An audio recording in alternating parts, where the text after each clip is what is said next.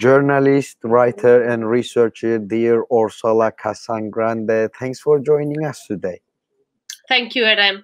It's a pleasure. Thank you. Thanks. So let's start with the latest developments. What do you consider to be the significance of the HDP in Turkey? The HDP also is under attack on various fronts. Why do you think is this hatred? Well, I think, first of all, I want to express my condolences to the family of Deniz Poyraz, who was killed yesterday in the attack by a fascist thug on the HDP Izmir office.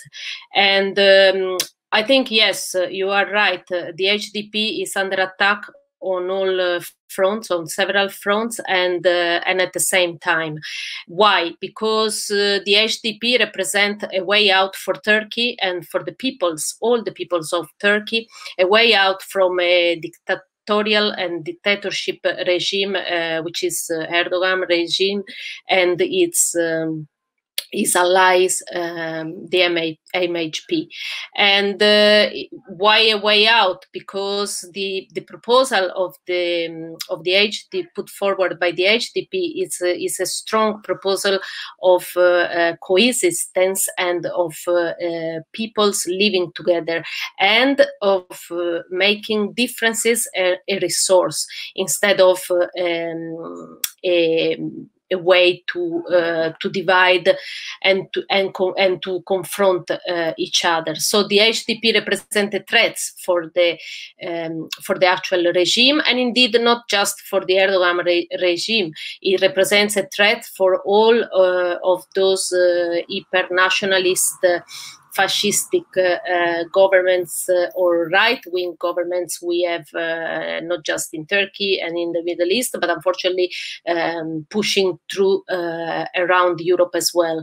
And let's just remind me, because I am in the Basque country, that in the Spanish state, the right-wing Vox, right-wing party, is pushing, and it's trying to get consensus precisely on hatred of differences. So what the HDP is making is putting forward differences as a resource instead of as a danger, and this is what the AKP is afraid of. On the other hand, as we have seen yesterday with the atrocious attack on the HDP offices in Izmir and the brutal killing of Deniz Poyraz, is that women are the other focus in the attacks by the Erdogan government. And women, because women within the HDP and more in general within the Kurdish movement represents again a vanguard, a way forward and a way out from the patriarchal society we are all living in. So there is a battle going on women's bodies, on women's right to self-determination and to decide about themselves. Thank you. Turkey has launched a comprehensive war on Kurds. Turkey also continues making threats about invading further into the Kurdish majority areas of North and East Syria. What do you think is the aim of the Turkish government's domestic and foreign policy in the region? Very short, very briefly. Yes, unfortunately, the all front war is not only limited to Turkey and to Bakur, North Kurdistan, but also to the neighboring countries, in particular South Kurdistan or North Iraq and Rojava, Northern and Eastern Federation in Syria.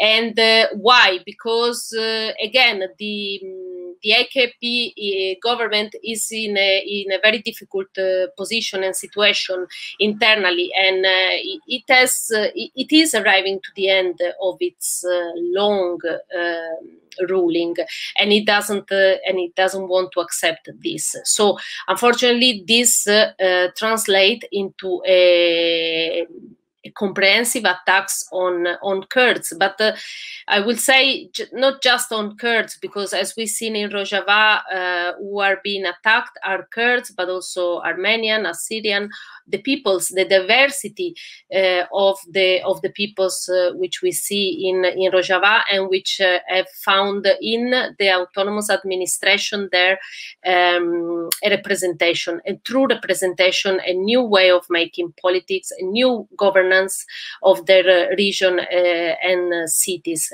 As to South Kurdistan, northern Iraq, unfortunately, the expansionistic dimension and desires of the Turkish government are known and are not new. What is appalling is the backing that Turkey is getting from the international community. No, and I'm not talking about the people, of course, of Europe, but yes, the institution. There is a very shy. There are very shy protests against the expansionist policy and politics of Turkey, and we see as recent as 3 days ago at the NATO summit the very, very shy position of NATO members. So unfortunately, this is a big obstacle, and it's a big concern. And I think the international community should and people should pressure on their institution and on their government to. That was actually definitely your other question. How do you think international organizations and specifically the international community can act to pressure on their governments and support the HDP? Well, I think it's very important that, for example, despite all the obstacles, the international peace delegation has been able, or at least part of it has been able to reach South Kurdistan in the past few days. I think it's appalling and never heard of that a government actually prevent its own citizen, and I'm referring to Germany, prevent its own citizen from leaving the country to go to another country. I think this is a first. And you know, when you are handed out a persona non grata decision, this normally comes from the country you are going to visit, not from your own country. So it's really appalling. But what can the international community do? I think we all have an obligation towards our Kurdish friends, which is to give back to them at least part of what they have given us all these years. I think we have a political, ethical, and really obligation towards them. And what I will think it would be interesting, and what I would like to see is that you know, somehow to bring Kurdistan in Europe. And I like to remind, just to finish, that what President Ocalan meant to do when he traveled to Italy and to Europe was precisely bringing the Kurdish question in the European, in the heart of Europe. I think this is still stand, and this is what European people, friends, and governments should do. Friendly governments, at least, that is, you know, bringing the Kurdish question into the European agenda, because Kurdistan is not just some land far away. It is very close. It is here. It is in Europe. And we have a duty and a responsibility to defend Kurds. A new initiative also, the Defend Kurdistan, has been launched. Could you please give us some more information on that very briefly? Yeah, I think Defend Kurdistan is a very important initiative because it goes on the lines that I was saying earlier on, that is to reclaim Kurdistan and claim Kurdistan as part of us, of our struggle as well, us as European, I mean. And I think that what have been done by the international peace delegation in South Kurdistan, despite all obstacles, is very important. It is, I think, that it has also shown the extent of hatred and anger that there is toward Kurds. So it also means that this is the right way to go about.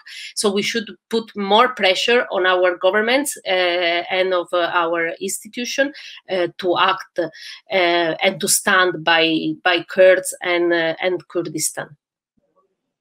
Dear Orsola Casagrande, thanks for joining us. Thank you for your valuable comments today. Thank you, Erem. Thank you. Thanks.